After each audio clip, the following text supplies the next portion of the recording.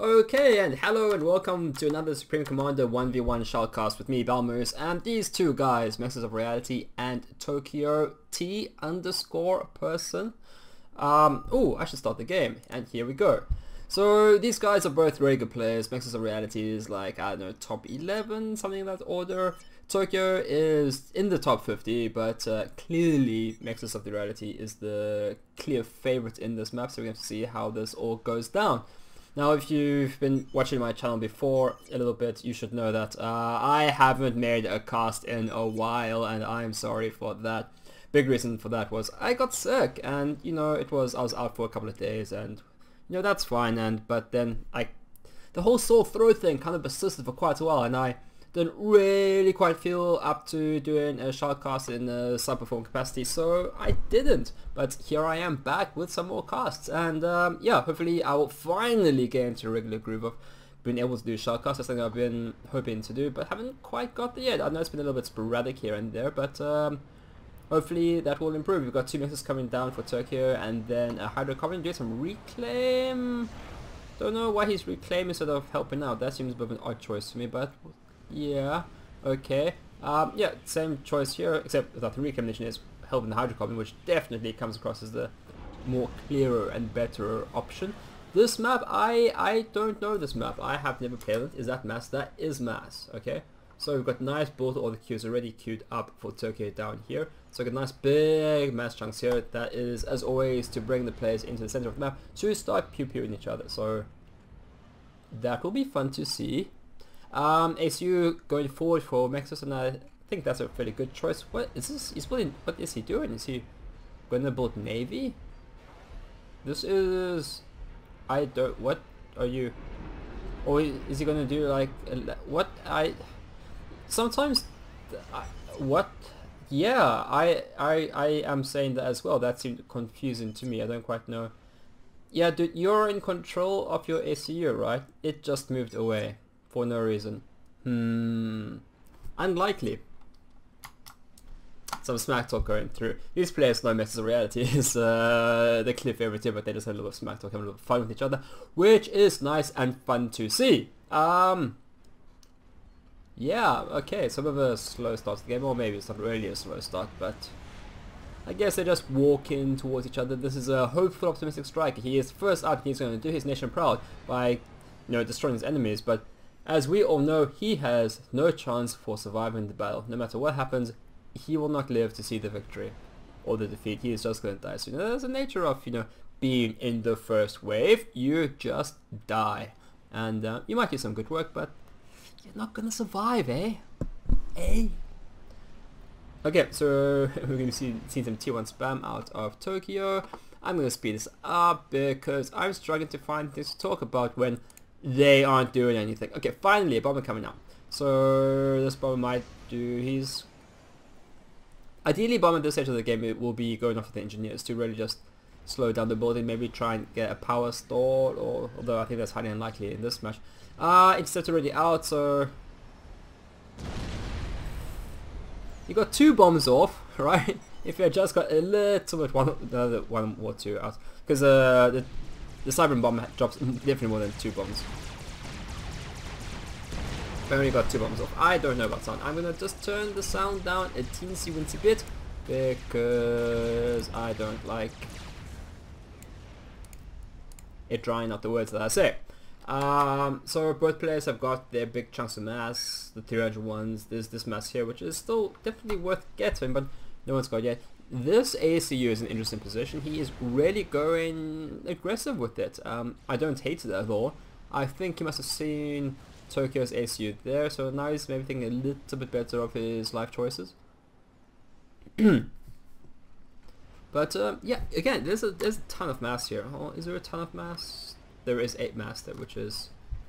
yeah, but yeah, I'm not entirely quite sure why Mexes walked down here, shot 2 things and then came back, but he did. Are we gonna go see T2 Mexes or T2 land anytime soon? I'm just gonna have a look. No, we still, yeah, we've got a T2 max, and that probably means we're probably going to be seeing T2 land at some point. There doesn't seem to be too much T1 spam here. Tokyo is going also very far forward with his SU. I guess he also knows his enemy's SU is down here on the side, like, well, If you're down there, I'm gonna come up here and shoot your stuff. Kills the mexes and runs away. I guess that's a raid. Not overextending. Neither ACU is particularly overextending to, you know, then die. Got some T1 spam over here. Tokyo is definitely gonna win this fight because he just has more. And you know what? Skill has a large part to play in win battles, but sometimes just having more is the right choice. Quantity has a quality all of its own. Someone famous said that. It might have been Stalin. I might be making that up, but who knows? I don't know. Pretty sure it's Stalin. He said a bunch of stuff. That guy was a jerk. But he was a good jerk, right? Few dictators, you know, managed to die of natural causes, and he managed to do that. Or he probably died of natural causes. There's a little bit of conspiracy theories about that, but you know, he did pretty well in terms of being alive for a long time as a horrible dictator man. Few people are able to achieve that.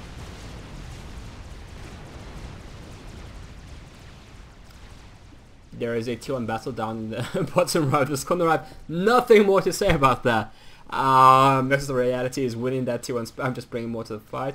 As always, creating a nice mass field here, so... Ooh, yeah, usually I'm always like, hey, there is no engineer to reclaim the mass, but there was one right there, although he didn't last very long. But I like that, right? Having some engineers there to reclaim the mass is very nice. T1 bombers are really effective against this type of T1 spam. It requires a level of micro that most players don't possess to be able to control everything else, as well as the occasional T1 bomber run. It can be very cost effective. It's very micro intensive, so